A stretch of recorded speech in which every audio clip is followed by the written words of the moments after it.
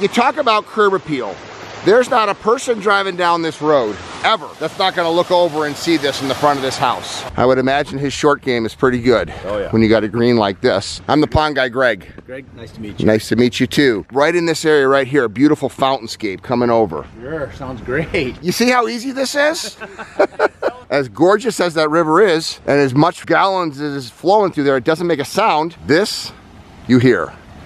Comes all the way around, twists on two sides. So one waterfall splits into two streams and then goes to one massive waterfalls facing the street.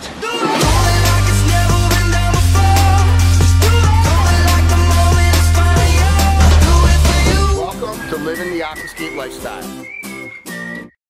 So this is a bank, you said? This is a bank. Okay, so we were driving down the road and I saw this waterfall. He goes, yeah, we built that mid-2000s, you said? Yep, 2007. It's about as nice of a display as you can get. So is that a retention pond it's on, or what is that? It's right above the retention pond. We built it so it kind of looked like it was part of it, but it actually isn't. Okay. Liberty National Bank. Boy, that is gorgeous with the eagle in there.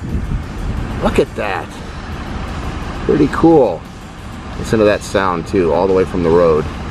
So the water does not recirculate into the retention pond. There's just aqua blocks in there and it just recirculates from there? Correct. And the retention pond only fills when it rains? Yes. Well, they gotta be happy with that. I think that's a beautiful commercial project there, guys. Well done. Thank you.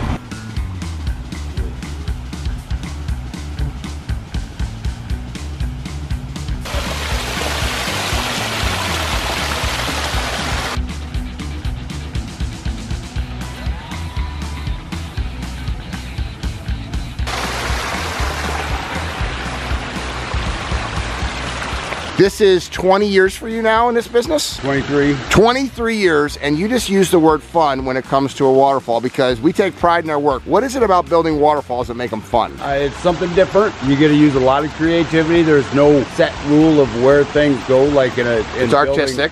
Yes, it's very artistic, very personalized. You get to direct the water and make it do what you want it to do. So the artistry comes out, but there is a set methodology, 20 products and 20 steps to build them that kind of gives you a guideline and lets you spend all of your time on the creative elements, placing the rock, but you know what size pump to use, you know how big of a vault to use, you know how much liner and materials to use, and then it's up to your creativity as an artist and how you put it all together. Yes.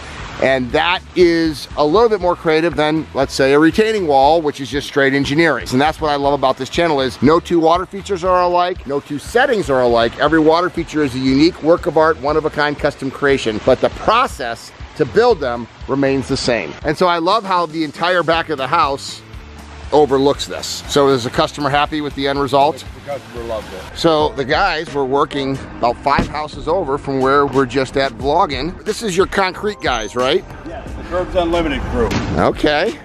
How you doing?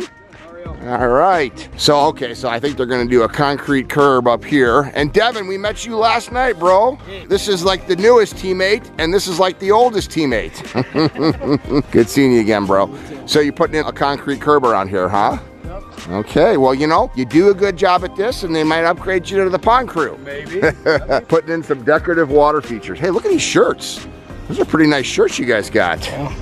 Curbs Unlimited. So this is a separate division or what? Yeah, it was bought as a separate company about 10 years ago. Okay. And then we just melded together. They help us a lot as far as landscaping goes, and then they do a lot of landscaping on their own also. But you know what you need after you get your curbs done? Yeah. A decorative water feature for that guy to play in. When I was his age, I loved water. I'm the pond guy, Greg. Greg, nice to meet you. Nice to meet you too. Right in this area right here, a beautiful fountainscape coming over. Sure, sounds great. You see how easy this is? Have you met Greg? I just did. Yes, my first time to South Dakota. Where are you from, Greg? Chicago. What's this guy's name? What's your name? I, Jed? No, just Jed. Jed. All right, Jed. Well, someday you can grow up and be a pond guy, okay? Okay.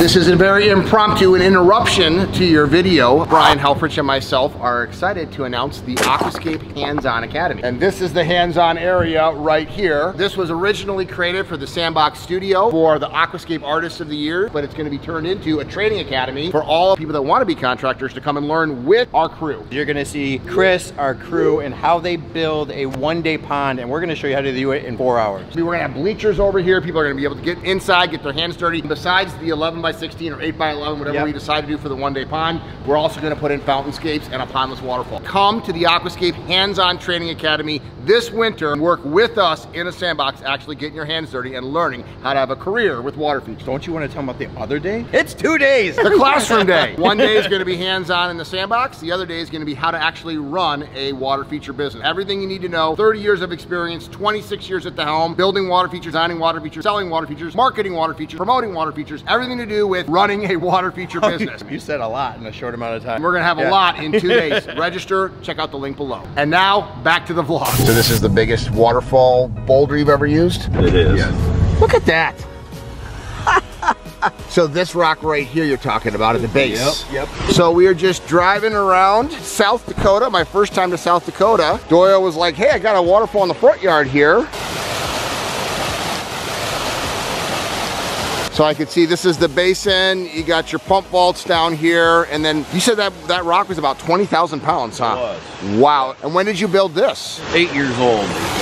Yeah.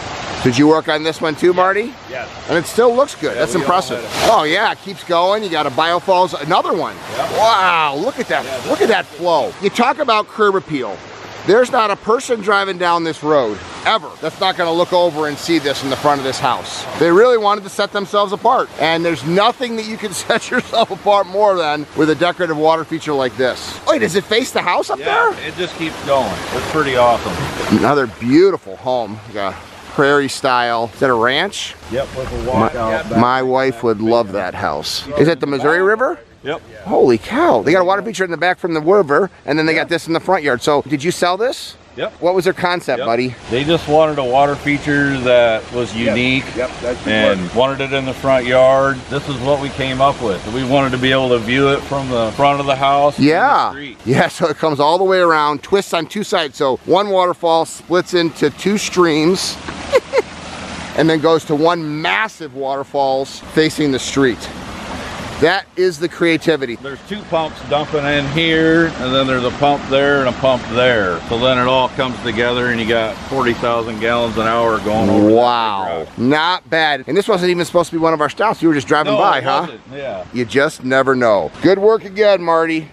Thank you. So we were just looking at this one, which we weren't even supposed to stop at, but he's like, oh, I got a big waterfall right up here. And then you're like, oh, we got a waterfall over here. And this is what happens. So when they saw the neighbors, they wanted something, huh? Yeah. They were putting in a golf green.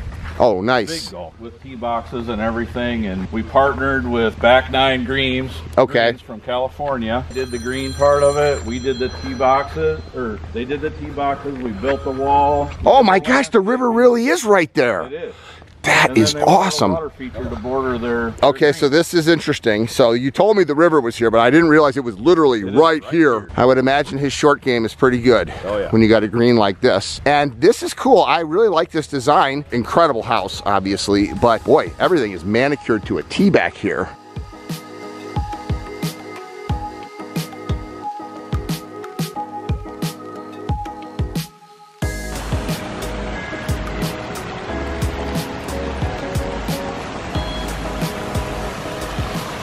What I love about this is it makes the river come alive. As gorgeous as that river is, and as much gallons as is flowing through there, it doesn't make a sound. This, you hear. Talk about a water hazard. Look at this, he's even got his own sandbox in here. Oh, it's fake. It's still cool. Wow, look at this house. Oh my gosh. Big biofalls right there, spilling in. And look at this view of this river. Wow.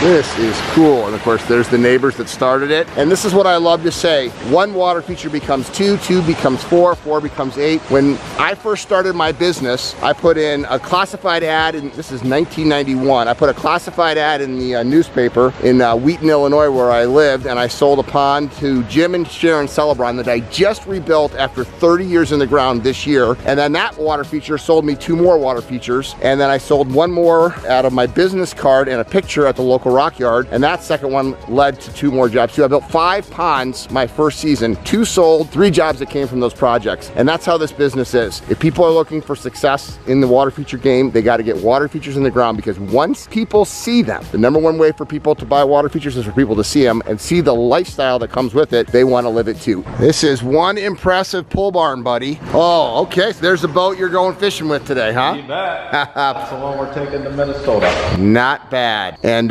you got some shirts you said here, huh? I love these shirts. You guys tell me what you think of these shirts. I love these shirts. Yes, and it's the dry fit, right? Totally. Look at that. Pretty well organized. You get everything organized well here. Let's see this. Yeah, that's about as fancy of a shirt. I think we need some new shirts for our guys. I love the lifestyle on the back. I love the American flag. Amen. Let's do that too. Logo on the front.